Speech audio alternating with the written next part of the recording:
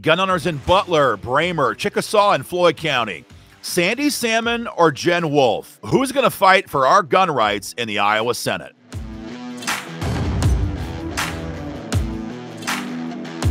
All right, guys, Aaron Dorr here with Iowa Gun Owners. Here's what you have to know about Sandy Salmon. For the last 10 years in the Iowa House, Sandy has been a leader in the fight to pass stand your ground law, constitutional carry, and everything else that we have accomplished.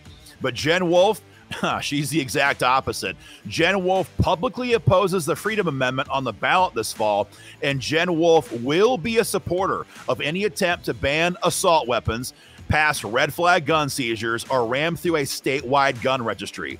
Guys, in this race, make sure everybody knows the truth, that Jenn Wolff is an enemy to gun owners.